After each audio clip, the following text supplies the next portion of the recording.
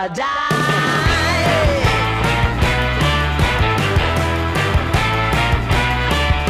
Hey, swing low to the day I die. Welcome on my YouTube channel. Vítejte na mém YouTube kanálu. So, dear friends, you could see at the beginning of this video the speakers which are mounted in these boxes. The tweeter,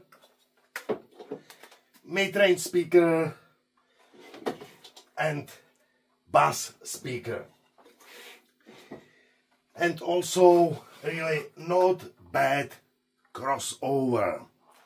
But this video will be about the comparison of 8 ohms and 4 ohms box. Yes, I show the 4 ohm speakers in front of this one regarding the camera.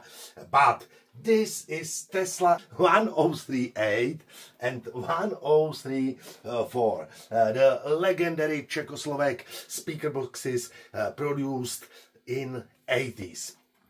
And unfortunately, I don't have now a pair the same impedance. So I decided to make a comparison of the sound of the 8 ohms and 4 ohms box. So let's try it and write me in comments the sound of which box is for you the better one. Let's try it. So let's try the next track. Now stereo.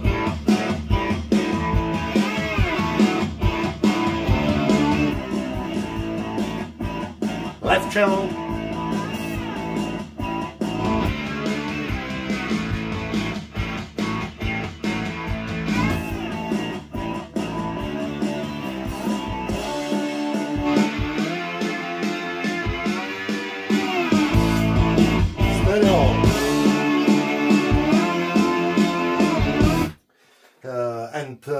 For info, I use the power amplifier QSC USA 400, 200 watts per channel. So I love it because it's a passive with passive cooling, no fan inside this amplifier.